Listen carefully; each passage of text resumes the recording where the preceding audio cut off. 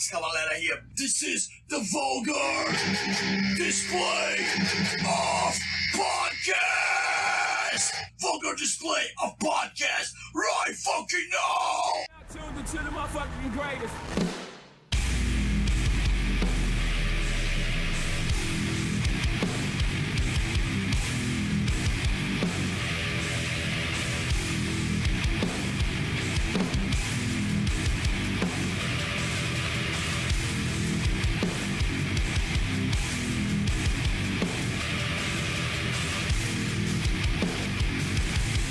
Tuned into the motherfucking greatest.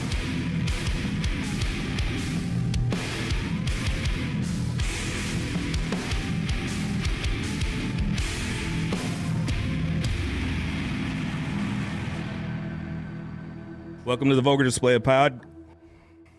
You ready? It's always his fault. Is Larry back at work yet? Don't think I so. doubt he made it. No, he is not. Maybe that's the running joke. Larry is still here. Larry has not left. Welcome to the Vulgar Display of Podcast. Hi. Hello. We got the crew, The crew. the normal crew, the trio, The trio. the originals, the OGs. Triple OGs. But man, I'm pretty excited about this guy we got with us too. Yes, sir. Woo. My brother from another mother. Brandon Moses. Hey. Yes. Welcome to Yes. the barn, buddy. Hey, thanks for having me. Brandon's having a liquid death water, Got a and hydrant. it's delicious. Yay. Water is good. Thank you, Liquid Death. Yes. Oh, I got one. Do you need Yeah. one? I do need one, yes. I got got a- one. Do you drink Basically the one. I got the white one. And then I'm going to need you to tell me how delicious it is. And actually, hey, open it in the mic there. Oh, So official. Give us a. look at that face. He's like, He is I so gotta act hydrated. like I enjoy this. Another 30 cents. Cha-ching. Cha-ching. this episode was brought to you by Liquid Death. Yeah, sorry about that, guys. Past tense. This episode brought to you by Liquid Death and Black Bayou Coffee Roasters out of Shreveport, Louisiana. We've been pounding that stuff all week. I know you have. You Dude, I've barely been killing slept. it. Yeah, I know. So good. Can't get enough of it. It is good. And Twan's going to lead with the bag. Yep. But back to the guest. Yes. Howdy. All the way from Oregon. So here's how I see this. Brandon Moses in the house. Brandon Moses living in Oregon now, but was from this area. Actually, originally from somewhere else, right? No, I was born in Farmington. Was it always Missouri? And Okay. I moved to Arizona. Phoenix, Yeah. came back when I was 12, and then spent the rest of my time here. Yeah. But he's in Oregon now. We don't get to see him near as much as I would like. Hit the cry button on that little system over there. Is there one?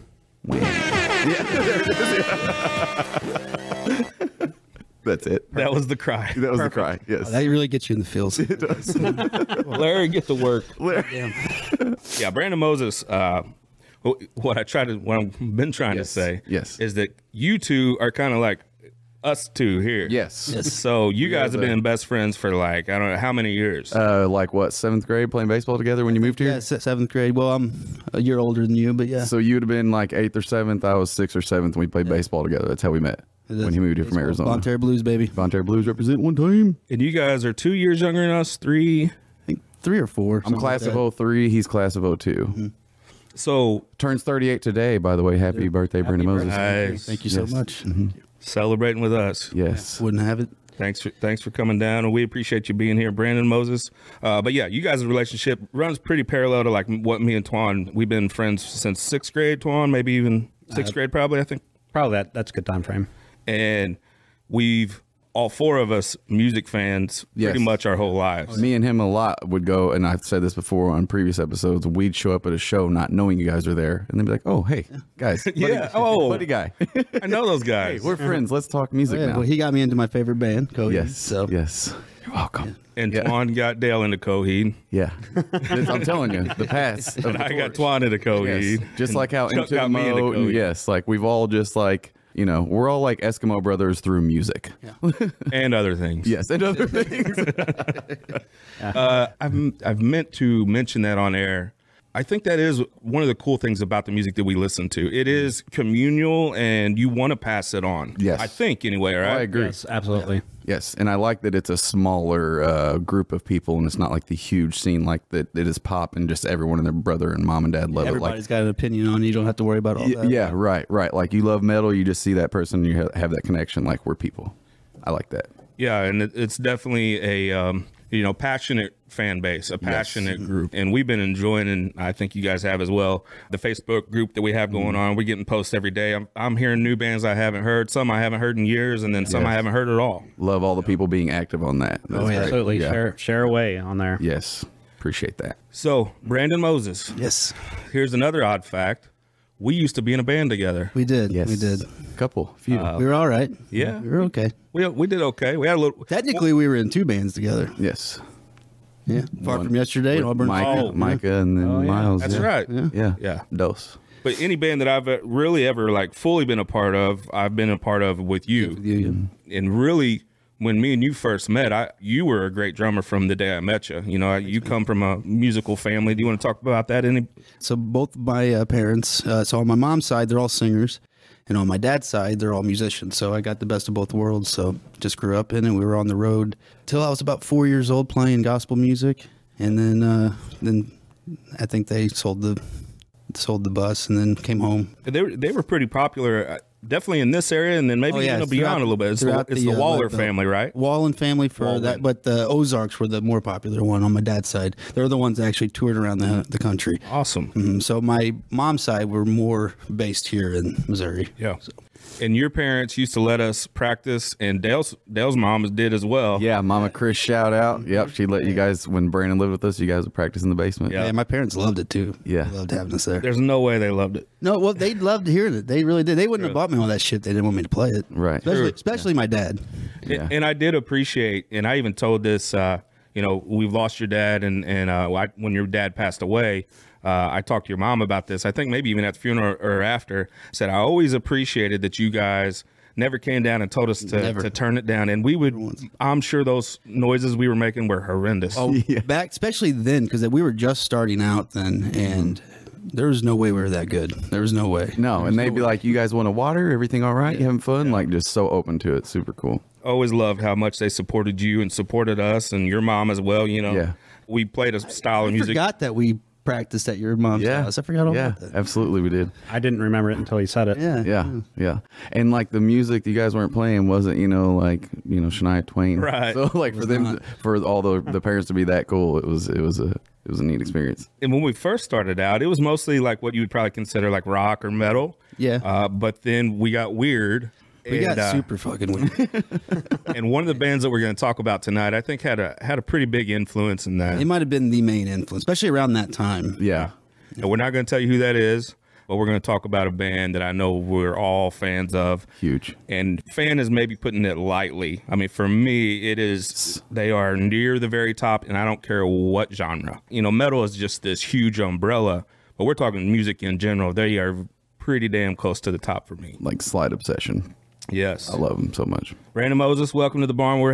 Thanks for having me. This is Missouri. I know you don't see it much here, but this is Missouri. Yes. Still cold. Still cold, Just and it misses very you. fucking cold. Jesus Christ. Tomorrow will be 64, bub. So Yeah, that's true. there's that. We're not any kind of like, West Coast hipster or whatever you're into. I'm kind of hippy dippy these days. So Hippy dippy. you're right. You guys, you have no idea. You have no idea. I don't blame you. Yeah. Okay, we're going to go to break. We are hydrated by Liquid Death. We're caffeinated by Black Bayou Coffee Roasters. And we're staying metal, right, Dale? Yes, absolutely. Stay metal. We'll be back right after this. Hey, it's Steven 200 Stab. Everyone's listening to Vulgar Display podcast. Go fucking die.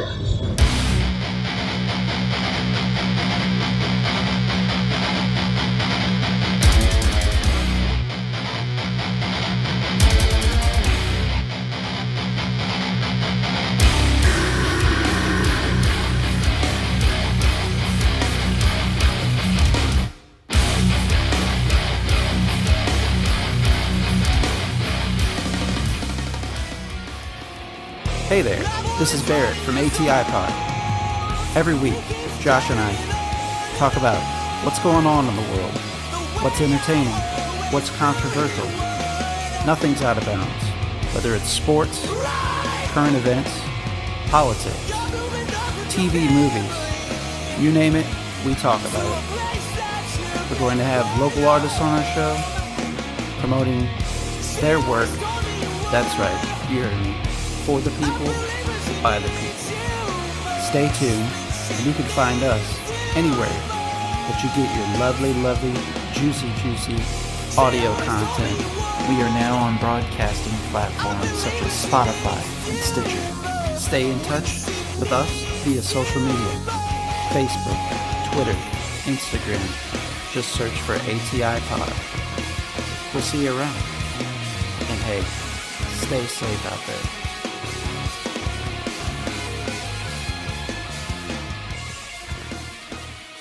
And we're back. Larry's still out of work. Larry's still at work. Hope you enjoyed that commercial. I'm gonna run that joke as much as I can. Yes, yes. You know how you get a joke and it just Stays. you just want more of it. Dude, my old boss from the prison, I worked under him in the prison, is friends with me on Facebook, and he's listening. He likes older rock, and he's listened to every episode, and he knows my first name's Larry, and he kept thinking it was me, and finally was like, dude, it's not me. Oh, okay. I was off work officially. He's like, okay, well, I ran that joke as far as I could. Time it's not me. So I thought that was funny as fuck. We mentioned in the first segment how we used to play in bands together, and you know, I remember just being so passionate about it and just wanting to do it, sort of like with this. When I get into something, I really get into it. But I remember we live in an hour outside of this area, St. Louis, right? Where we're from, there wasn't, especially around that time, a whole lot of venues. So we would play. We would load up the van or truck or whatever we had, and we would play house parties and like you're talking about, even practicing in basements, but even like all kinds of venues. One of our best shows was in our basement, my dad's basement. Yes. Yeah. That was fun. Remember Adam Jones over there headbanging next to you while you were Yes. playing Apostrophe. Yeah. Remember that song? Yeah. And then random people would jump on instruments, and you guys would cover Walk by Pantera. Oh, yeah. It's amazing. Like my sister would play maybe. drums. Yeah. Yeah. We could do 30 seconds of Walk, and we did it a lot. Yeah. Yes. Play Walk, motherfucker. We could play all the way up to the solo, and then I'd have a guitar string issue or something. But we had a lot of fun, and we would play anything and everything, and as much as we could. You know, we were kind of lucky too. So we had a spot. And it's going to sound weird to people that's not from this area and that's not aware, but we had basically a campground to ourselves. It was fucking dope. It was so dope. Yes. For an entire winter. And we were like young Yeah, hooligan 19, shitheads. 20-year-olds there. I mean, Nothing to lose. Yeah. And it was me and my buddy who worked there, but we got paid to stay there overnight, or not even overnight, but like, you know, just live there basically and make sure nobody would break into anything. Meanwhile, we were breaking into everything. No one will throw parties. We'll throw the biggest fucking bangers. oh, we had some fucking bangers there. Some of the best times of my life. Yeah. But you can imagine being, and I know you guys can, but you can imagine being 22 and 23 and having a whole campground kind of out in the country, or at least out of town, and having it to yourself. Like I said, there wasn't a whole lot of venues, so we would put our own shows on. All the time. We'd get a couple kegs, charge a stamp to get in. Back and in a build flatbed trailer. Load up, boys. Yeah. Use all that money to buy new equipment. Yeah. It was fucking great. I remember one time my buddy hadn't paid, so we still had to pay a little bit of rent to stay there, even though we were kind of working for him. We paid your rent. Not mine. Not mine. My buddy was behind on rent, so we just like, hey, let's throw a kegger and we'll Rent party. pay for rent all summer or whatever it was. Yeah. And fights would break out, and I mean, I got into a fight at one of the keggers myself. Yeah. Yeah. So many people from like all outlooks of life would just show up. It'd be a different crowd every time, and it was It really was a different crowd every single time. You'd have like the classy broads, and then you'd have like the shitheads, and then the punks, and then the true like metal fans and friends of the band. It was like, who are these people? Okay, there's keg beer, let's drink. Great times. I still sometimes will get from old where we used to live in the town. If you go to a certain bar or something, run into somebody you haven't seen in a while, and they'll still talk about some of those times. So yeah, we would throw keggers. One of the funniest things I've ever witnessed in my entire life, we were throwing a show, I guess. We had other bands too. Yeah, like Brad and the boys, like we was talking. Yeah. Brad Sexton. Yeah, Our Age was there. Yeah, Our Age. Yeah, shout out to the Our Age boys. And we talked about Mike Haley and brother Doug. Yes, Doug, yeah. And Chuck and even Danny King. And yeah, we're talking all these old times. But anyway, so we were throwing a show inside of the cabin on the campground. Oops. Well, there's a lot of people there, and everybody's kind of having fun and jumping around, and there's kind of like beers being thrown, and it was kind of wild. But it started getting, it was probably middle of the summer, close to it. Started getting really hot in the cabin. Well, behind Brandon's playing drums. I'm playing guitar. Behind Brandon, there was a screen door. Well, he opened the screen door to try to get some air in because we were so hot and sweating. Yeah. I might even say, hey, open that door. Well, he opens the door, and the crowd kind of starts getting pushed up a little bit more. And I look back, and he's in the middle of a beat, and he falls out of not only the door, Fell out of the fucking house. but out of the house. Completely out of Air the house. drumming on the way to the ground, like, oh shit. And we finished the show though. Yeah. Yeah. Show must go on. And I've always said that about you and your drumming. I loved your drumming because it Makes you fall out of people's houses. Yes. yes. you rock so hard you Yes, fall out of houses. fell out of a house. Did Lars ever do that? No. That show was a lot of fun because it was like a fucking video, like a rock video where you see these bands playing in these house shows and stuff, and everybody's jumping, having a great time. And Yeah. that shit really happens. Yes, Find it out, was right? real. Even Yeah. when you don't get paid for it. Yeah, it's I not do- just a director. I do remember that everybody was jumping and I could feel the floor Yeah. not just move, It was like an earthquake. like it was like about to give way. Yeah, Right. it wasn't safe, but it was No, fun. no, none of it we was kept safe. going. I mean, I fell out of a house once, so it wasn't very safe at all. Obviously not safe. But Chad, you were saying, oh, you always say about his drumming that Yes. proceed. It sucks. It's terrible. Go back to Oregon. No, what I I hate always your birthday. You guys are really mean. Wow, well, Welcome. they also Jeez. took that to the extreme. I take we- it back. can It's we called edit- Vulgar. Can all we right. edit that out? You guys just being mean. Dude. what I really always enjoyed about your drumming was it seems like you never played the same song the same way twice. Never. I Like, still don't do that. Yeah.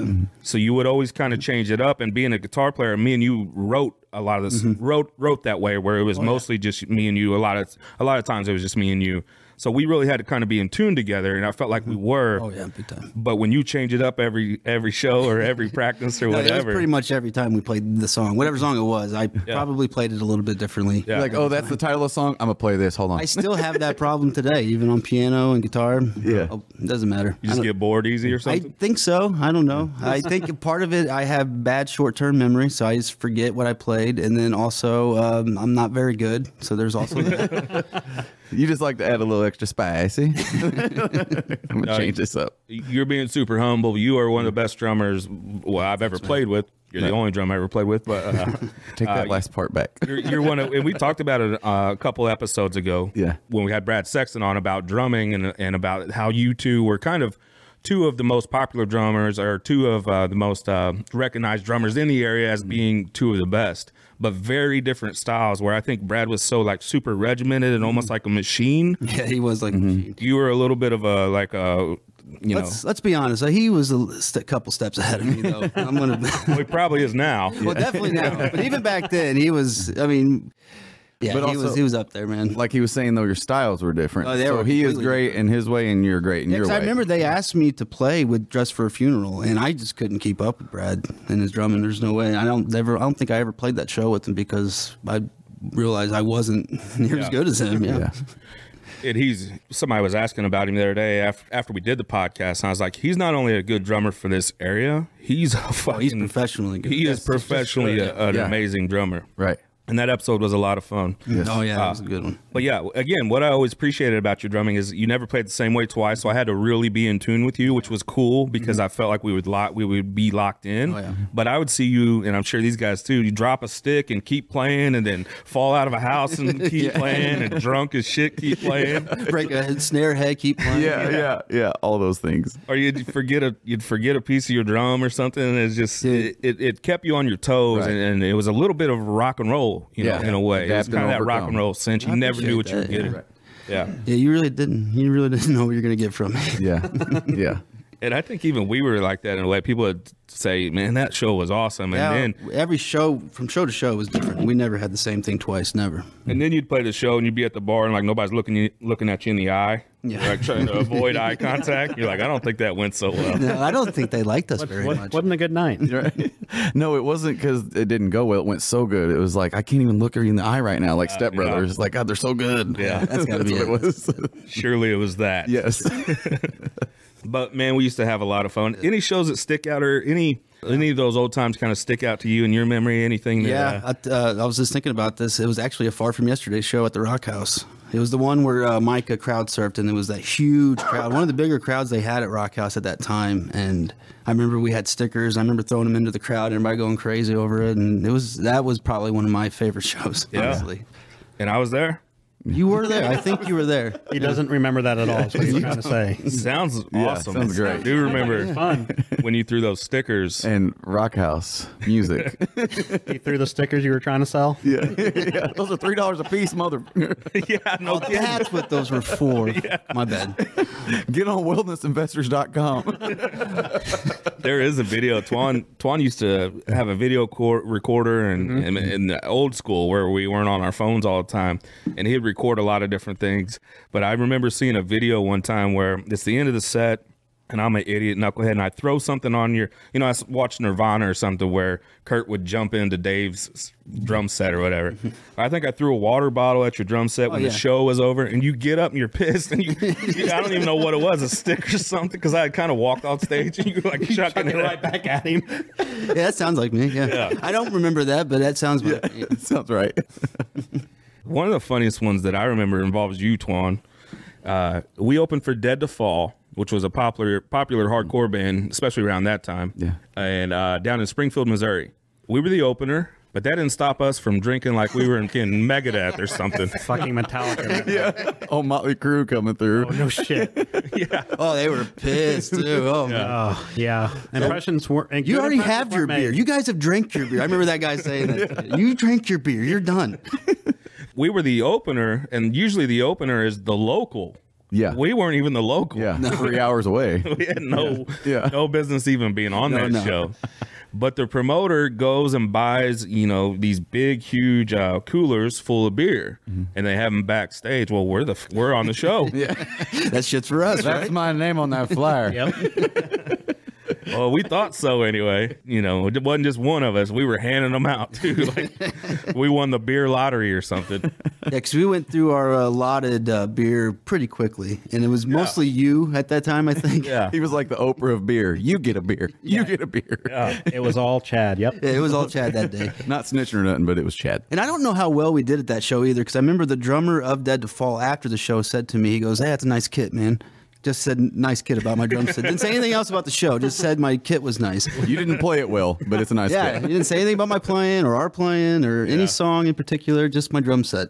So A little bit like this. We had fun, though. We acted a little bit bigger than what we actually were, but hey, it's A the little bit like appearance, this. right? Yeah, right. That's right. Fake it till you make it. So yeah, part of that, the beer thievery was that guy there too. Don't let him get you wrong. Twan plays innocent and coy. That's why I said, yeah, it was all Chad. It was all Chad that did that.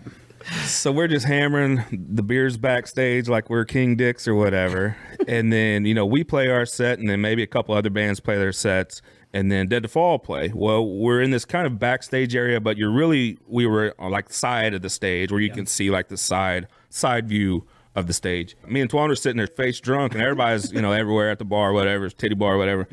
And me and Twan just sitting there watching the band, and we were freaking wasted. And Twan, I don't know if you remember this or not, but some lady brought shots over. Shots like of Jaeger. Jaeger shots, yeah. Ooh, yum. Like Jaeger shots, they brought them over and set them right in front of us, but it was for Dead to Fall. Yeah.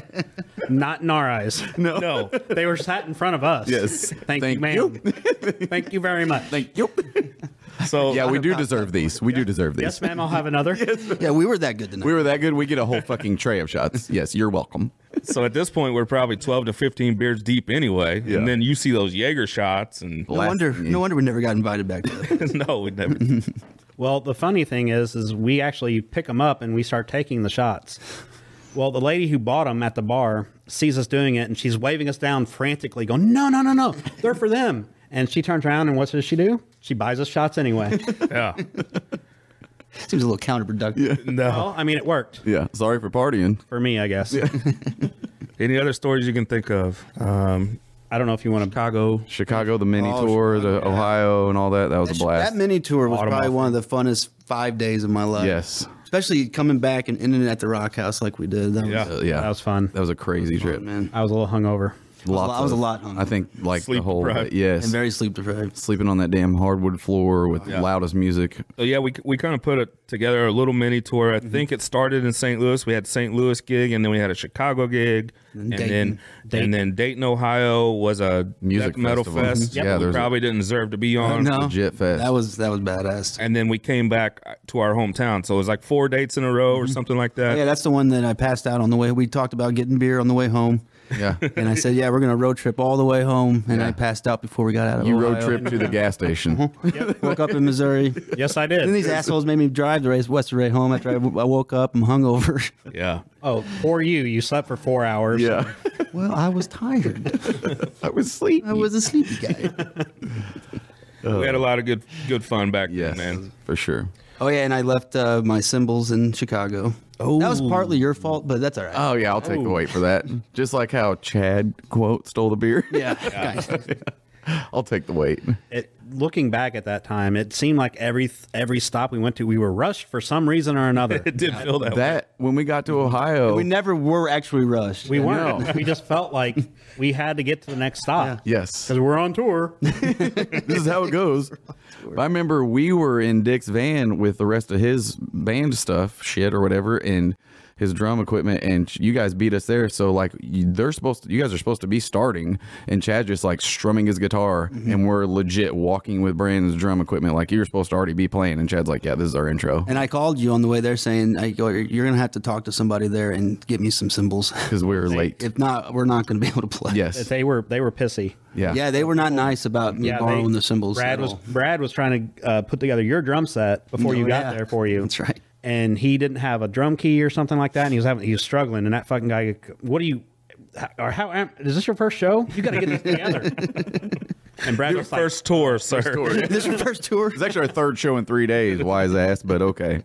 And there was something to that we had to, one of us had to be there to represent the band on a certain time or something, because I do remember me and Twan leaving earlier than everybody else. got there way earlier than we left the hotel because we left Chicago and for some reason decided, hey, we don't have to be there until 3 o'clock the next day. Let's drive all night. Yeah, I know. Yeah. Why would we just stay the night in Chicago? I don't know.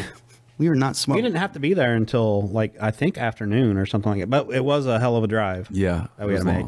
Oh, we were in Chicago 2 nights.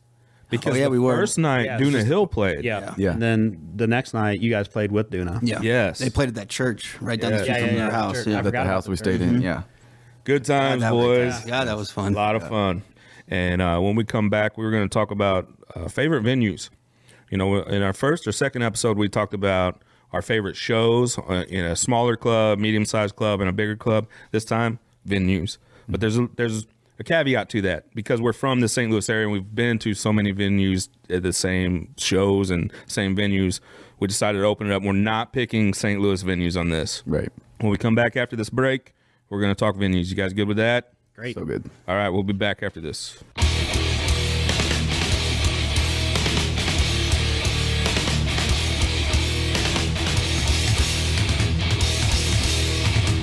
Hey, this is Marcus from Theftuous. This is Matt from Into the Moat, John Done, Anthrax, Shadowswall. Max Cavalera here. and you are listening to Dale, Twan, and Chad. On the Vulgar Display of Podcasts. Vulgar display of podcasts. Vulgar Display of Podcast. On the Vulgar Display of Podcasts.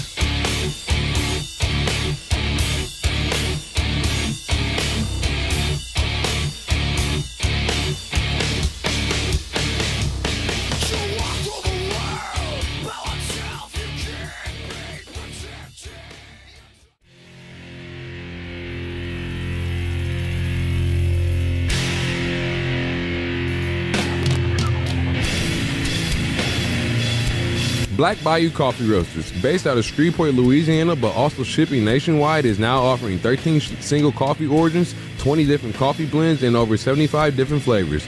Black Bayou Coffee Roasters' slogan is, "Life is too short to drink shit coffee." So be sure to visit blackbayoucoffeeroasters.com and use the coupon VULGAR and get your 10% off of your order today. Again, be sure to use the coupon code VULGAR at blackcoffeeroasters.com and receive 10% off your order. Be sure to tell them that the boys of Vulgar Display Podcast sent you. Break down, drink, stay caffeinated, and stay metal, baby.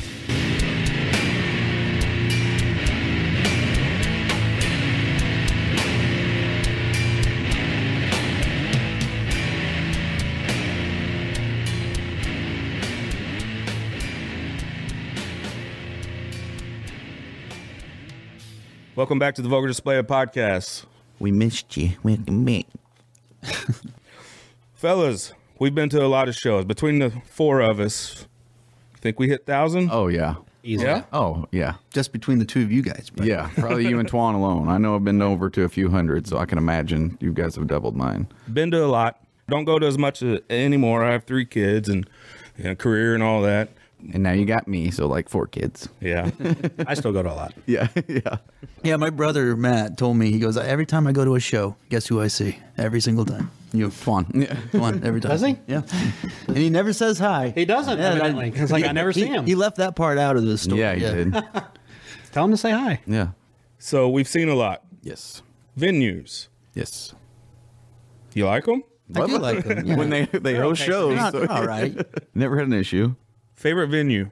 Outside of St. Louis. Outside of St. Louis. We're talking favorite venue, no matter the size, no matter specifics, other than outside of St. Louis. What's your favorite venue you've ever been to? Uptown Theater, Kansas City, hands down. I've been there. Love that place. Great place. Lovely place. It's like the inside is like a old style church-ish look to it. Got the beautiful little pillars and stuff. You would not think that you would go in there and see like Bring Me the Horizon and Let Live and Of Mice and Men type of shows in it. So, and that's beautiful. Who you saw? Yes, yes. And then I believe I was with Josh and Emily Lubers, and we saw, it was called A Night with Coheed and Cambry, and it was just them. They did like 14 original songs, like 7 acoustic, and then their first album beginning to end. Holy shit. Yeah, It was like 3.5 hours of Coheed. Yeah, that was the night I met Claudio. Got pictures on the old Facebook, Google space to prove it. Yeah, and it was in that Uptown Theater. That was the first time I went, and we stayed right there at the Drury next to it. Beautiful, beautiful setup. One of my favorite, if not my favorite venues. Yeah, so that's a little bit bigger than a mid-sized club, I would say. Is that an accurate it is. It's like a Stifel Theater-esque, maybe a little bigger. It's got like more of the floor room. Bigger? Yeah, I would think so, because it's got more floor room. I think so, yeah. More floor area, and then the seating towards the back. Kansas City, stand up. Yes. We're rocking. Yes. And if somebody else picked a venue in Kansas City, no, I would know about it. Damn it. Not the same one, though. Different one. Okay, gotcha. We'll hear about that later. Yeah. With my 7 favorite out-of-state venues. Yeah, all the runner-ups. My next honorable mention, like, dude, Chad, it's Sunday, bro. No shit. Town Theater in Kansas City. Yeah, that's a good one. Very nice. So I've actually been there and inside of it, but I didn't see a show there in a weird way. Right. One of my Kansas City trips for work, I went by there. Neat. Like I said, it's got like an old churchy vibe to it. Like it's just like a nifty place, like a theater. Yeah. And then to see heavy metal roll in there, so much fun. And it's a different part of Kansas City. It's kind of in a neat little area. Yeah. Outside of Kansas City. Yeah. Good one. Uptown Theater, Kansas City. Stand up. Thank you. Shout out. Yeah. Twan, what about you? So mine is actually an amphitheater. And it's Glen Helen Amphitheater in San Bernardino, California. Oh, big timer. I've been there twice. Both were not fests. And just the landscaping alone around the venue is beautiful. You're listening to all these good bands, and there's mountains behind them. Oh, cool. Even like when the nighttime finally came, they actually had a spotlight that shined on one of the mountains in the back. Oh, wow. And it was Slipknot's logo all the way through. Wow. And it was huge, right? And that venue was really, really cool. Just picturesque type scenarios. And they kind of somewhat don't give a fuck about the venue either. Because I remember I looked back and there were just all these fires in the lawn. What? Just some kind of code there they're breaking them. Yeah. Did Moby come in and stop everything? No, he didn't. I don't. Anybody stop him. I'm shocked. Because I remember me and with his cuddle puddles and his me and Timmy were sitting there, and Tim almost got sick because of the smell, because they were burning the trash cans as part of what they were burning. And then they would just start throwing everything on it. But there's tons of these little bonfires out in the middle of the lawn, which I thought was really strange, but beautiful place. But kind of cool too. Very cool. Yep. And what was the name of it again? Glen Helen Amphitheater. Nice. So if you're ever in that area, check that one out. That one sounds cool. I like how they got the backdrop. Yeah, absolutely. You're getting a visual of the stage and the bands, and then that's pretty dope. Yeah, that'd be cool. What about you, Moses? Mine is also an amphitheater. It's up in Bellevue, Washington. I saw Mastodon, Every Time I Die in Coheed up there. It's called Mary Moore. And It's not great as far as like the the scenery and everything. Just the setup though they had there was perfect, and maybe it was just the fact that I saw Coheed there. And every time they can make anything. That's a hell of a lineup. Yeah, exactly. Oh my gosh, yeah. And they had all these food trucks set up, and it was just a perfect setup. So yeah, I think that's part of it too. They're catching the right vibe, right crowd, right band. Oh, it was a great crowd too. Food trucks. Yeah, and food trucks. Yeah, yeah. So we're hitting all over. So we'll say the name of the place again. The Marymore in Bellevue, Washington. Bellevue, Washington. Nice. We'll check that out if we're in that area. Mine is also Kansas City. Woo. And it's not really a metal club. I don't think metal acts play there. But I saw Parker Millsap. He's kind of an alternative country guy. I don't know what it is. I've heard the name, yeah. But yeah, so it's this place called Knuckleheads, and there's a picture of it. Right there. Look with your eyes. It is the coolest club I've ever been to. Nice. So I go to this place, and again, I was in town for work, so I was just looking for something to do, and I know Parker Millsap, and I'm a fan of his. I was like, well, shit, I'll go to that, you know. Perfect timing. So I'm there by myself. Go there and walk in, and it's tiny. It's literally the size of this barn here. I'm like, holy cow, how are they going to get people into this place, you know? Well, I grab a beer, and I see people walking in, and they just keep walking through that room to a different room. And I'm like, what's going on here? So I walk into that other room, and I actually walk outside, and it's an outdoor venue. It's all encapsulated. That's awesome. But it's an outdoor venue with outdoor seating, but it's all kind of in a circle. It's all kind of there. So I was like, holy cow, that was super cool. And then it's really hard to explain and describe what it's like being there. But when I went to the bathroom, walked back through to the other room, and then there was like the bathroom's over there. Well, then I had to walk through a store. Then I walked through another venue and another venue. I think they have 4 like stages and areas where they host shows, even at the same time sometimes. So they'll have a super small show going on in here, and then the bigger one outside, and then that's amazing. It was cool, man. That's Knuckleheads in Kansas City, and it's on the other side of the river, so you have to. Might be in Kansas actually. It says Missouri. It says Missouri. It says Missouri on the flyer. Super cool. Knuckleheads in Kansas City. Love the name too. Oh yeah, yeah. Knuckleheads. I'd be down to that. And there's murals, and you have to check it out. It's really unique, really cool, and it was the right band and crowd. There's actually a train tracks that run right by it. So Parker's up there playing, and he hears and sees this train go by, and he like acknowledges it, and it's just super cool. So great club, Knuckleheads in Kansas City. Nice. Love it. But I had to have one more. Oh man, this fucking guy. God dang, I got to work tomorrow, bub. Not a metal one either, but Red Rocks Amphitheater. Oh yeah. Cool. On my bucket list. Yeah, Definitely same here. Definitely on my bucket list. You know, we might as well do it. It is kind of the club that everybody wants to see something at, right? Yeah. It's got the big rocks or whatever. So we went out, and I don't even know who we saw, but it doesn't matter really. Yeah, you were there. Super cool. And seats way more than what you would think. Really? A ton of people. Wow. Really? Like Would not at least expect 5,000, maybe Wow. even more. Oh, Okay. wow. See, I thought it was a teeny. No, Okay. it's big. Nice. Super cool. So if you're ever in Denver, Colorado, or Morrison, Colorado, a little south of Denver, you got to check out Red Rocks. Yes, like Always Juan said, wanted to, bucket yeah. list. Yeah. Oh my gosh. Yeah. How many more you got?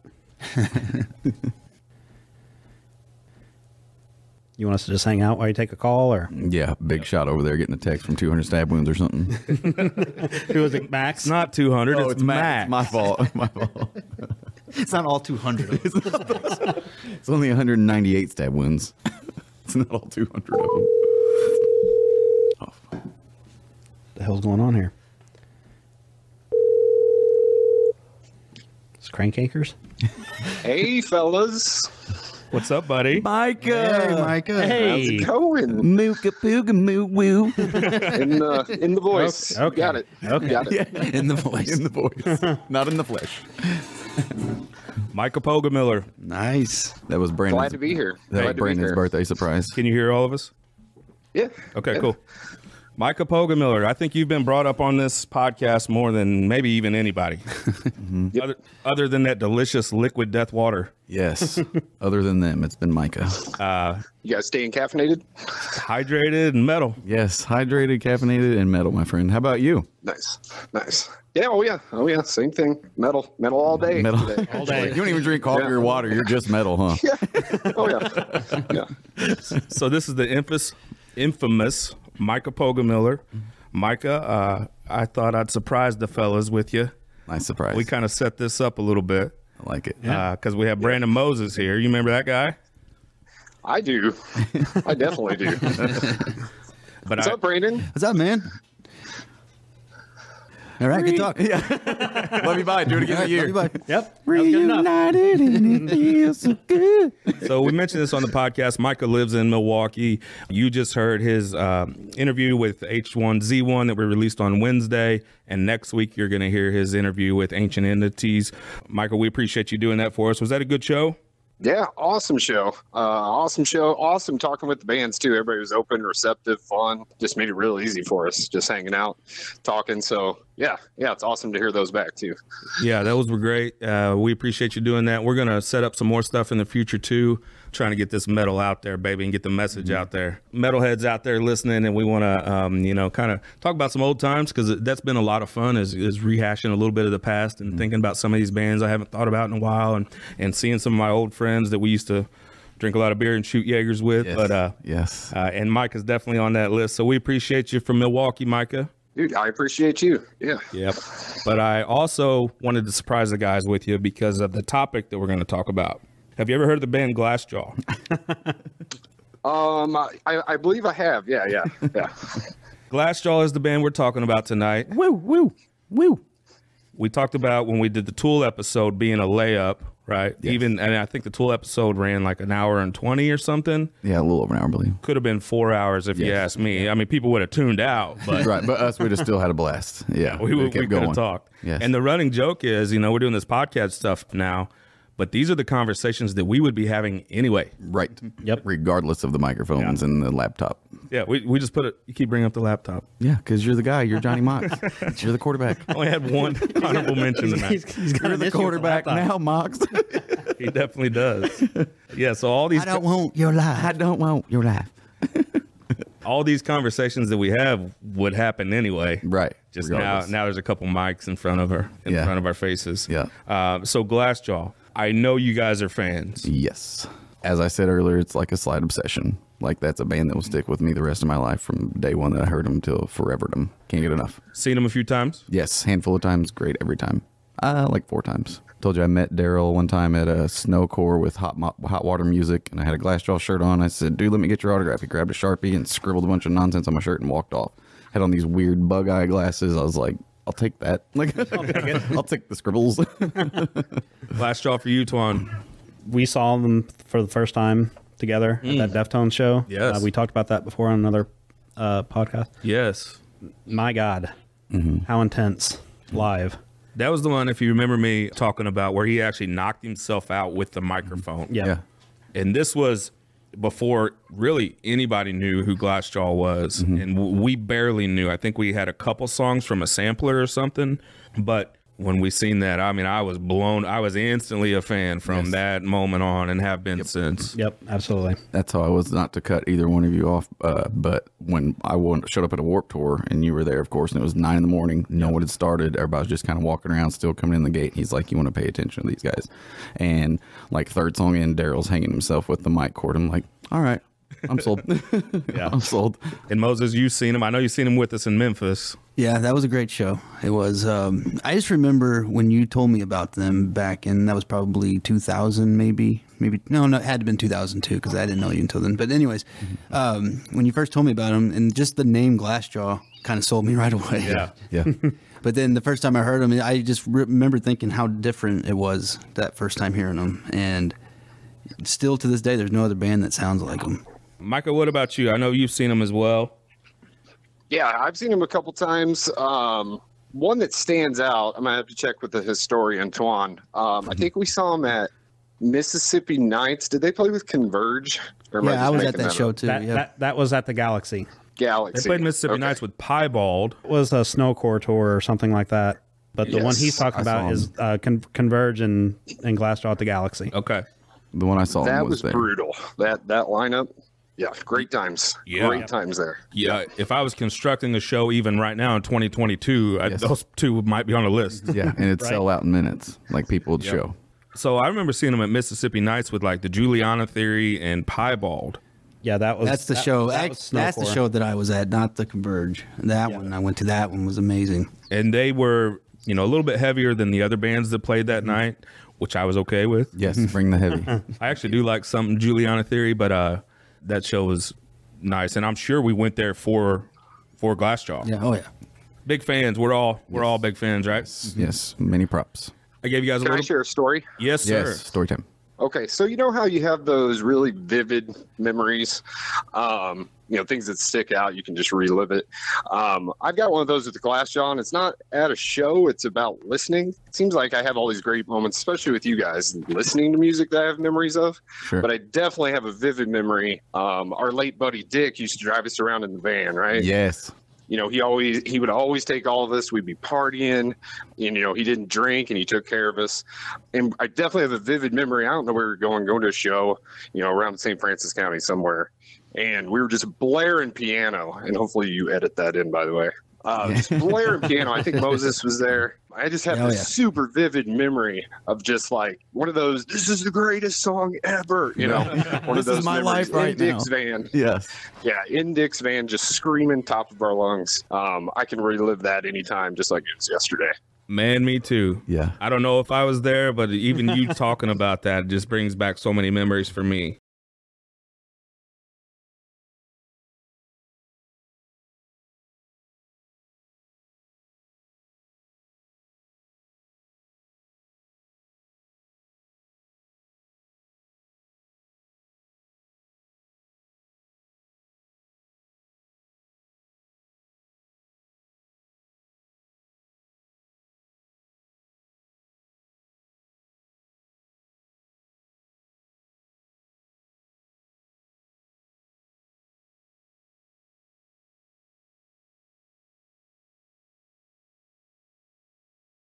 Can you hear that? Yeah, I definitely heard that. Okay, good. Good times. I listened to that song today. Oh yes, me too. And this is one when we talked about what episode we wanted to do and what band we wanted to talk about when we picked Glassjaw. Mm-hmm. It's the Tool thing again, man. Like I haven't listened to Tool that heavily, and then we did the episode, and I'm all about Tool. Yes. So here comes Glassjaw for the next 2 weeks. Yep. Listened to on my way home from work today. Thanks, Steve. That's what I listened to all the way down here today. So it gave you a little bit of a homework assignment. We just all picked one Glassjaw song. Mm-hmm. So usually we like to do the threes, but this time it's just one, and that was harder for me. And I'm not sure how it was for you guys, but picking one Glassjaw song felt like picking my favorite kid. That one, that one, and that one, that one, and that one. My favorite wife. Yeah, that one. That one. There you go. Yeah. Was it difficult for you guys? No. It really wasn't. Nope. I love a ton of Glassjaw songs, but this one I had two. I had two that I struggled with. I picked one of them, but I definitely. Again, this keeps surprising me, man. We all picked different ones. I like that, and I was actually surprised. Me too. About some of you guys' choices. Mm-hmm. Really? I just thought it was what everybody. I thought everybody thinks what I think. Yeah, I'm awesome and perfect. Everyone should think what I think because I'm right. Moses, you go first. Yes, tell us which one you picked. So I went with Everything You Wanted to Know About Silence off of that album. Great. And there's just something about that song, just the way that kind of disjointed jazz at the beginning, and the lyrics, just the emotion behind those lyrics, it gets me every time. Almost kind of brings me to tears, and I'm not even a crier really, but it just, that hook in the chorus is probably one of my favorite hooks in any song. Would you say he's a great singer? Yeah, it's different. It's definitely unique, but I would definitely put him up as a great singer. In terms of just technicality, yes. The way he holds notes, absolutely. What round of American Idol would he make it to? Oh, he'd make it to Hollywood, but he wouldn't be no Carrie Underwood. Where do you come up with these? Dude, zingers all day, son. I don't think he's a great singer. You don't? I think how he fluctuates his voice. Yeah, the way he holds notes and the way he can control his voice makes him, to me, a good singer. And Micah described it the best way about him and Burt McCracken. You can sing all their lyrics with just completely sticking your tongue out. Every time they sing, you can just stick your tongue straight in your mouth. Anymore. Little hack there, yeah. But hey, there's something to being different, though, right? Agreed. Yes. And what I wanted to say is, I don't think he's a great singer, but I think he's an amazing front man. Yes. And I feel the same way about, you could say it a lot about Neil Young. You could say it about, Smashing Pumpkins, Billy Corgan. Mm-hmm. I don't They're the guy. require great singers in the songs that I like. Right. I like the uniqueness, and that was definitely one of the things that caught me early. And the energy for me was a lot of it. Yep. But yeah, I definitely think he's a great front man. Yes. And no doubt about that. No. So you picked what, Moses? Go Everything you want to know about silence. ahead. You want to hear it? Yeah. I got it right here. Do it. Fancy computer and stuff. Old laptop. Laptop guy.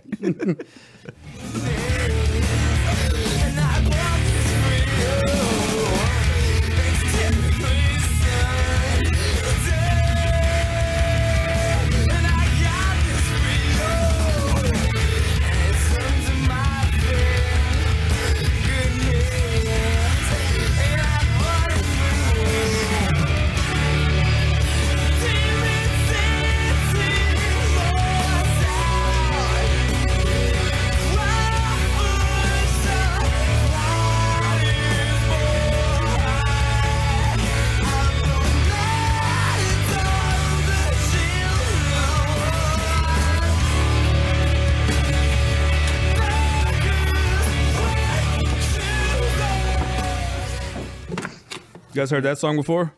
Once or twice. Once or twice. Just now. Maybe every day. Maybe. Maybe. That album came out on Roadrunner Records, and it was very different from anything else, especially at that time on Roadrunner Records. And that was part of the appeal. You know, Yes, they were it. Roadrunner Records Say was that 5 times fast. Yeah, it's not easy. Roadrunner Records was the deal, like Yes, you like to say. they were. It was a banger. It was a banger. And it was Roadrunner, and not only that, but the combination of Roadrunner and Ross Robinson at the time. Yeah. Which was the mixture that you wanted. Yep. Especially back then. But just so different from anything else on that record label. And part of the appeal to me, definitely, you know, Yes. it was sort of I keep saying breath of fresh air in a lot of the bands that we What it talk was. about. That's but exactly what it was, Definitely it. And like Brandon said about like almost crying listening to it, like you can feel in his lyrics the way he sings, like I said, with the range on it too, the emotion. Like that dude feels You feel that every pain in there yes. when he's singing, I'll get man. every single time still to this day, 22 years later, I'll get chills, I'll get teary eyed. Like I've heard it for 22 years and it still gets to me. Goosebumps every time that hook Yes. comes in on the chorus. And I do love his lyrics, and I love how just vulnerable he put himself Yes. out there, what he said. And I know he got kind of accused of being misogynistic in some of the things he said. And It could be at times. Yeah, he drops C-bombs and calls them the whore and all that, but I mean, he feels it. He was hurt at that time. it felt like as real as I've heard on record. Yes. Right. Just completely exposing himself through the lyrics. I'm guessing. I don't know. And maybe that's why he doesn't play those songs live anymore. Because when we saw him in Memphis, they didn't do hardly anything, or didn't do anything off that record at all. And maybe he doesn't feel like he can sing those songs anymore. Yeah, I think recently, and when I say recent, in the last 4 or 5 years, Chad and I went and saw them. They were playing at a small club in St. Louis, and I think the only song they played from that album was "Siberian Kiss." Siberian Kiss, they always will have on the set list. That's the only one that they'll go to, it seems like, on that album. Micah. I chose piano. Yeah, it's not my, if I had to only spin one album, I would spin Worship and Tribute, but piano off of Everything You Ever Need to Know About Silence. That song is an emotional roller coaster, I feel like. It starts super intense, chugs through these down type of lyrics, and then comes back up. Then it finishes with really the only screaming in the entire song. Real intense last 10 seconds. And then, like I said, memories of that song. Yeah, love it. That's the first Glassjaw song that I heard. Oh, wow. That's a good one. It hooked me right away. Yeah. Did I show it to you? Probably. I think so. It was either you or Chad. That's usually how it goes. Chad shows Twan shows me, I show you. Yeah, our Twan shows Chad, and then Chad shows you or Brandon, and I'm down here like, I never hey, find yo. out anything on my own. Yeah, I get the scrap. I get the scrap. You're lazy. I'm super lazy. Anybody that knows me knows that you need to find music and mostly everything else for me. The remote. Yeah, where's my shirt? Oh God, where is the remote? Oh, God, where's the remote? Oh Lord, where's the kid? There's 2 of them somewhere. Let's hear it. You want to hear it? Yes. Aw. I know. We're all like, So pretty. Especially all these old memories. yeah, reeling back.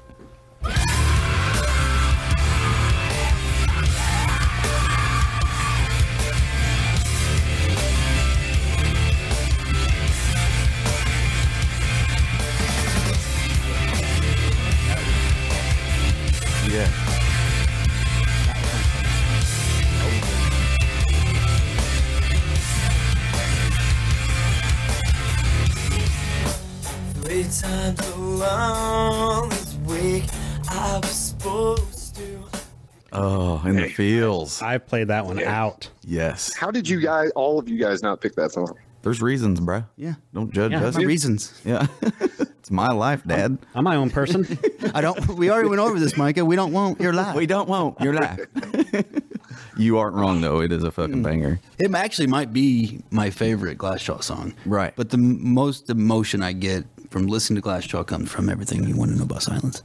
And it does seem like that one resonated with a lot of people. I don't know anybody who hates that song. Yeah, how can you? No. And there's definitely, you know, you have the quieter guitar at the end, and then it comes in, you know, and it finishes kind of wild and crazy too. Juan. My pick is Love Bites and Razor Blades. Good one. Yes, banger.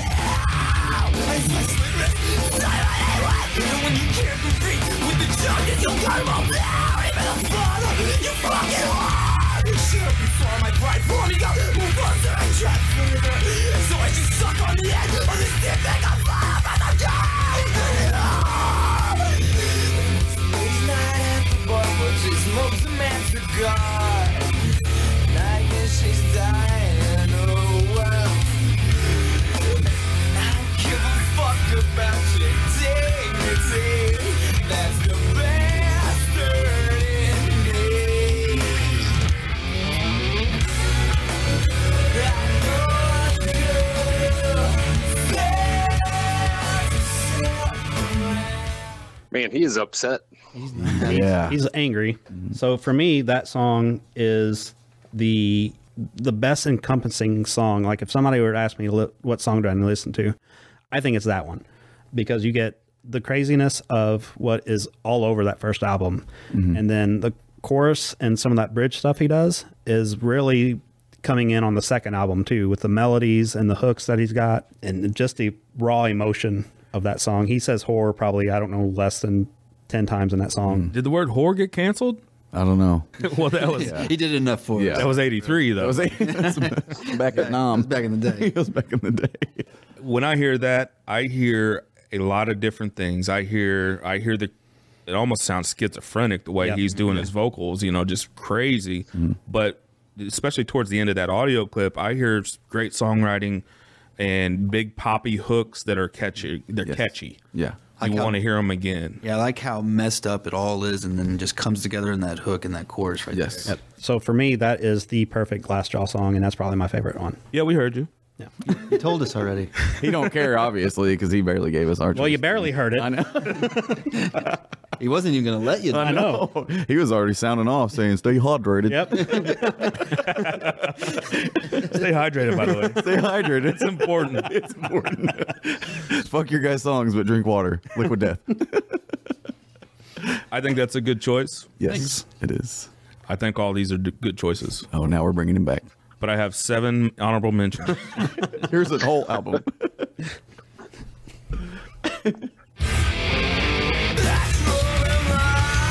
Dale! I'm here. Dale! Hey, this is you? It's me. I'm here.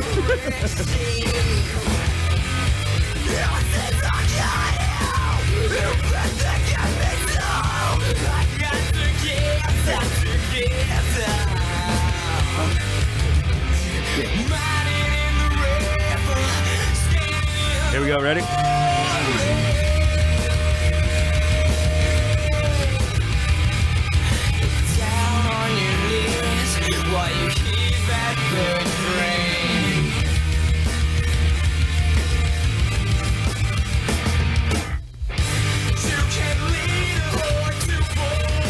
There's that word again. I still don't know what that means. You can lead a whore to water? Yeah. Well, I mean, you can lead a horse to water. He's like, no, you can lead a whore to water.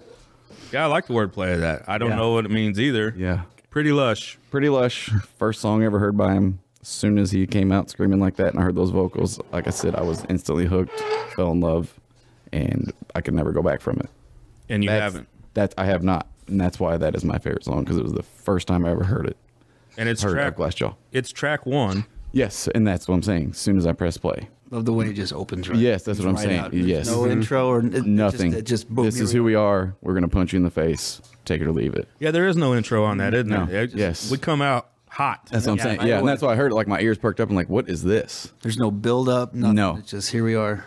And then like every year to like one of you guys or Micah or on Facebook, I always put like, I wish you a broken heart and a happy new year. Like it's just a thing I do because that's what I think of every New Year's Eve. I'm like, oh, Glassjaw Day. It's Glassjaw. So I maybe discredited the later part of the catalog. As an album, which one's better for you? That one to me. Yeah. Twan? As a whole album, the Worship and Tribute. Worship and Tribute. Micah, you got an answer? Worship and Tribute as well. Yep. So Dale, you're wrong because it's Worship and Tribute. Bye. I'll go home now. Because it's Worship and Tribute. Now you can really fuck off. Now you can really fuck all the way off. Funny story. You can cut this out or not, but story time. How I got that CD. Yeah. Was Stole going it from coast to coast. Same goodie. Oh, was going to see Blink 182 in Newfound Glory. We pulled off at the mall in South County and walked in Sam Goody, and I thought I was slick because I put it in my pants and I walked in between the wall and the metal detector thinking it wouldn't go off. Au contraire, still went off. So I'm freaking out. And I'm like 16, 17. So I run over and my buddy's sitting on one of the fucking benches and he's got his little fucking Hollister bag because it's Hollister. So I throw my CD under the bench behind the Hollister bag and the security guard comes down and looks left, looks right, and then shuts the alarm. And I'm like, oh, thank God. And then took Glassjaw to listen to on the way to the concert. I love that. I owe Sam Goody and Glassjaw money. So yes, I was say you. Sorry, not sorry. Congratulations, you stole from Glassjaw. Yes. Surely the statute of limitations is up. Oh yeah, it's over on that, and the shirts and other CDs and merch I bought from them. I feel like it's paid Once the store closes, I think you're good. Yeah, Sam Goody is no longer. Yeah. Sam Goody shows up at your house tomorrow. It's actually Sam. Yeah, it's really him. He's got a name badge. Hi, my name is Sam Goody. Mr. Goody. I'm Mr. Goody. Here's your $23. Yeah. Maybe that's a future segment. The best CD you stole or the best album you stole. That was mine. You're outvoted on that. That's fine. I accept that. But I know you love Worship and Tribute too. I do. I also do love Worship and Tribute. Still listen to that on the regs as well. So we got Pretty Lush as the opener on that one, and then we have Tip Your Bartender. Yes. They like to open it up. They do. That's what I said. They punch you in that face. Once you press play, fucking be ready. And the one EP after Worship and Tribute, the one with You Think You're John Fucking Lennon, that one actually had some build up, but still, if they hadn't have put that build up, that little cymbal tap that happens for a minute and a half or something, that one would have came out straight out smoking too. Yeah. It goes from practically silence to very chaotic. Yeah. To here we are. We're still Glassjaw. Yep. And that would have been my honorable mention, by the way. Ooh. There you go. Bartender. No. Oh, you think you're John fucking Lennon? Yeah. Or I think for me, if we're just talking personal list, metal, heart, whatever they are, I don't care. Music. They're near the top for me, and especially Worship and Tribute. I'm sure if we put again, putting all genres aside, if you just picked music, a top 10, I'm sure Worship and Tribute would end up on my list, if not near the top. I think that much of that album, I think it's crafted in a way that was, especially the balls. So you have the balls to come out in such a wild and frantic way on a label that's not, that's known for wild and crazy, but it was a different wild and crazy. Metal, like people you knew what you were going to get. Yes. Then to have the balls to come out with Worship and Tribute, which has some heavier parts and some wild and crazy to it still, but you have your 8 Dose Mills and your Must Have Run All Days, and where it's really a quieter album, quieter songs. So I just think they've been a ballsy band the whole time they've been in existence. They're ballsy live. Even some of the things we're talking about with the merch and the shows and the posters and all that. They've just kind of done it their own way the whole time, and they've really, again, put themselves out there, been vulnerable at times. Changed all our lives. I mean, we all feel the same way about them, you know. Yeah. And actually, when you mentioned the merch, actually, I remembered something. Micah and I used to live together back early 2000s, and I think I couldn't make that Snowcore show at Mississippi Nights. But actually, Micah went and brought me a shirt back because I couldn't go. And it was the best Glassjaw shirt I've ever had. And it was the Guns Don't Kill People, Glassjaw Kill People. Glassjaw Kills People. Hell yeah. Do you still wear it? But it was a medium. I still have it and wear it. Those days are long gone. That's the one that he scribbled on. That's the one he scribbled on of mine. I was like, oh, cool, thanks. Yeah, best, like you said, best merch shirt ever. Awesome. It was orange too, wasn't it? Yes, like bright orange. Bright orange with black fucking writing on it. Right. Yep. I wear it a lot on Halloween. All your picks have been off the same album. Yes. Yep. But not mine. We ready to hear the real answer? The real answer. There it is. Larry.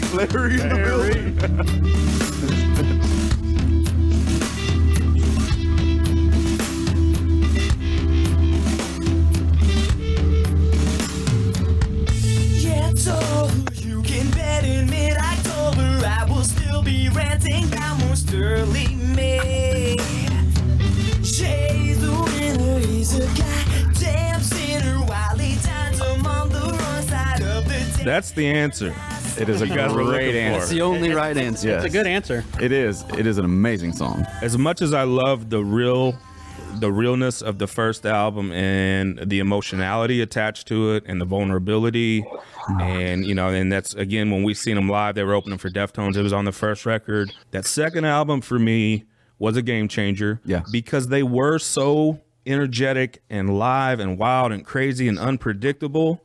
The second album hit home even more so. I think if you would have got the same style or the same album, I don't know if it would have been as big as it was, at least for me. Right. But it was Well, I feel like the second album is a resolution to the first one almost, and that's how it starts out. I'm not throwing stones at you anymore. Yes. They work really well That's a together. good point. Yeah. Yes. valid. And it does sound like there was some maturity there, right? Yeah. Right. There was some time, and I don't know how often you'll see like a sophomore album being, for me anyway, being better than the original, because they always say you take your whole lifetime to write the original. Yes, that one you put your heart and soul. Your debut album. Yeah. Right. The second one, it seems always, especially if there's a little bit of success, it seems rushed and kind of the label trying to get it out there and kind of keep everything going. So everybody says the first one is and that's the case almost 100% of the time for me. Yes, agreed. This one was different.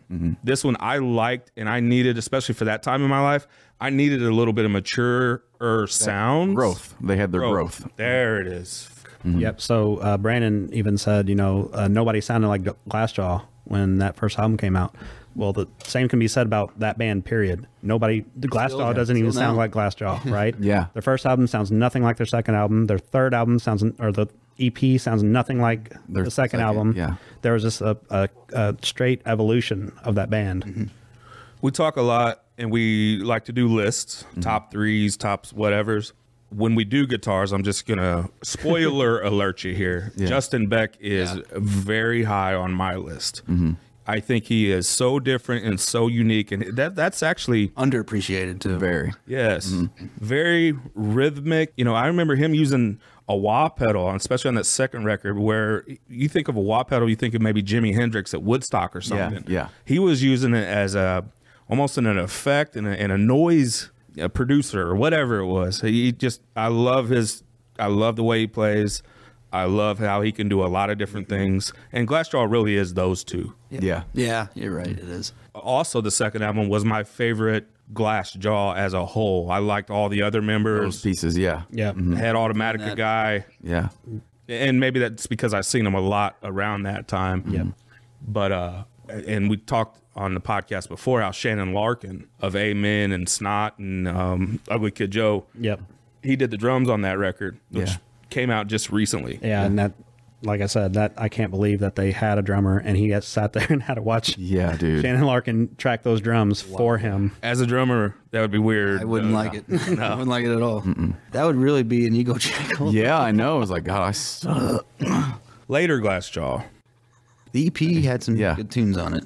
It did. It's almost industrial. Yeah. It is. Got that vibe. It just never gels, though. It does sound like some of the drums are programmed. I do like the John Lennon and the Our Color Green, the coloring book, which is an album I like. And then Shira in 2017, I didn't get that much into. Yeah, I still try, though. I still try to go back Yeah. to it a lot. I even went back to it the other day, and there's a couple parts that really still get me, though, that old Glassjaw kind of breaks through. Even not even old Glassjaw, because how we just talked how there not really is an old Glassjaw. Yeah. It just is Glassjaw. But I was wanting a little bit more, I guess. Because I think that's what we were used to and what we fell in love with. I agree with that. I think I had the same feeling. Natural Born Farmer, All Good Junkies Go to Heaven. I love that jam. All Good Junkies Go to Heaven. That's the one I was thinking of. Yeah. There was a pretty big gap between a Worship and Tribute and anything else they put out. And I remember that even being like a teaser, one of the beginnings of those songs where... Oh, they had that countdown on their website and everything. Yeah. And it was just like a drum pattern or something. Right. And it pissed me off more than anything. Yeah. But then when we saw them at the High Tone in Memphis that time we talked about before, that's when they were handing out that album, and I still have it in my CD case in my car. Like they gave it away. They do things like that, where they'll have special edition posters for certain tours and albums that you can only get at the show. It's kind of it's pretty neat, some of the stuff that they do. Yeah, there's another band that's doing that now. I'm going to see at the beginning of next month. I'm super excited about it, Baroness. Where they do like limited edition type things. It's one of those evening with, so it's only them playing, and they have like with the ticket comes like a poster, and that's only made for the St. Louis stop. And awesome. Yeah, that is cool. It's been fun talking Glassjaw, guys. Yes. Been fun talking old times. We get to do that enough. And we got the band. We got the band back together. Yeah, so I say great talking to Moses. Good time talking to Micah. Guys, thanks for having me, boys. This has been great. This is the best birthday I've had in a long time. Oh, of course, the birthday. Yeah. He's 21. Yeah. We're going out drinking after this. For his first time ever. Going to the bars. Micah, you remember that show with Far From Yesterday when it was my birthday? Or it actually might have not even been my birthday. Doesn't matter. You said it was my birthday on stage, and you said I was 12. Got a good laugh. I remember that. I do remember that one. Got a good laugh. I think it was at the Rock House. Yeah, it was. I think it was. Yeah. Apparently, he threw stickers in the crowd. Do you remember that at all? They ended up on like every stop sign in Bonterra. Yes. Oh, that was Dale. Me and Justin Montgomery. Shout out to Monty. Yeah, hit every stop sign in Bonterra. Hilarious. Boy, we had some fun back then, didn't we? Yep. Yeah. And Glassjaw was a big part of that. Much respect to those guys. Thank you, Glassjaw, for being Glassjaw. We love you. Me and Twan did see him. Make a new album. Yes. How many years ago was that, Twan? Where we saw him at that smaller club? Within the last 4 years, probably. I mean, they killed it. Never seen them not slay. Yeah, they absolutely slayed it that was night. It was definitely a different show.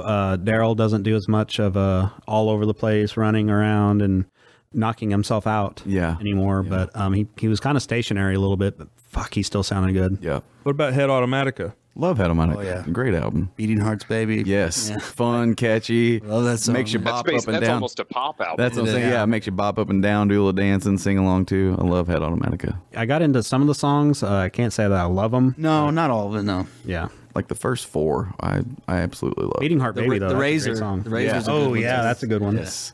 Love Fuck, that I'm going to end up listening to that on the way home now. I like that one too. Yeah, I dig it. I really do. There's 3 or 4 songs on that CD that I loved. Yes. So yeah, we're gonna close out of here. We're gonna listen to Glassjaw and Head Automatica.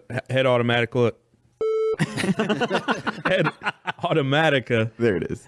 And hopefully you guys too. Follow us on Facebook. Get in on that group. Send some funny memes and post some videos of some metal stuff. We have a lot of things coming up in the future. This episode was brought to you by Liquid Death Mountain Water and Black Bayou Coffee Roasters. Check out the wellnessinvestors.com store and upcoming blog. We have some interviews coming up that we're going to put on print here soon. So be checking all that stuff out. And we appreciate you guys listening in, guys. Stay metal. Stay metal. Love you, Micah. Moses, Micah. We love you guys. Love you guys. Love you, Moses. Thanks for coming on. Thanks for having me. Thank you. Love you, Lars. What? We're still longer. You got his jab in.